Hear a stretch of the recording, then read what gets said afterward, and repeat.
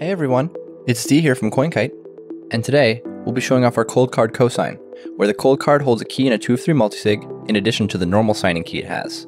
It applies a spending policy like an HSM. Let's take a look.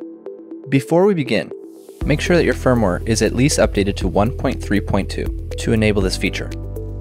Now it's time to navigate to COLDCARD Co-Sign. In the Advanced Tools menu, go down to COLDCARD Co-Sign.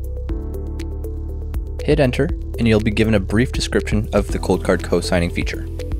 COLDCARD co-signing adds an additional seed to your cold card and enforces a spending policy whenever it signs with that key. Spending policies can restrict magnitude, velocity, address whitelisting, and or require confirmation by a 2FA. Assuming the use of a 2 of 3 multisig wallet, keys are as followed.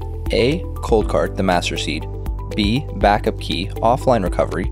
And C. The spending policy key, which we're setting up now. Spending policy cannot be viewed or changed without knowledge of key C. Hit enter and you'll be given a few options. We already have a multisig set up, so we're going to press 1 to enter in that key C. Now that we've entered the seed, we'll be taken to the policy menu. In this demo, we're going to set up a spending policy that allows 100,000 sats or lower to be signed by the cosigner.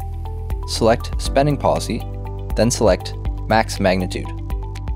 Now we're going to insert 100,000 for 100,000 sats and hit enter to confirm.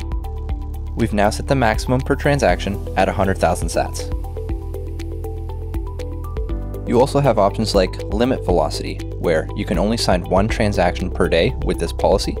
This is 1 day by default. You can also whitelist addresses or add your web 2FA here. Once you're set up with your preferred policy and exit out of this menu, you'll need to re-import that key C to view or modify your policy moving forward. Time for a demo to see how this works in action. As you can see, in this transaction we want to spend 150,000 sats. As you know, this is over our threshold for our cosigner for 100,000 sats, so it will only sign 1 of the 3 multisig keys instead of 2 with the main seed and the cosigner key. It also shows you on the transaction page here that it violates the spending policy and won't sign. It only signs the main seed and not the cosigner. As you can see when we import, only 1 key is signed and not 2.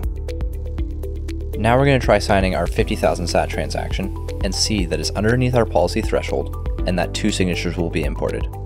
As you can see on the cold card screen, we're signing for 50,000 sats and that there's no warning that our policy threshold has been breached. As a confirmation, once you hit enter to sign, you'll see CCC sign, meaning that the cosigner is signing as well as the main seed. I'm now importing the signed transaction back into Sparrow with the 2 signatures, and as you can see, it's been successful, and we're ready to broadcast. Thanks for watching. For more information about COLDCARD Co-Signer or to make a purchase, go to coinkite.com.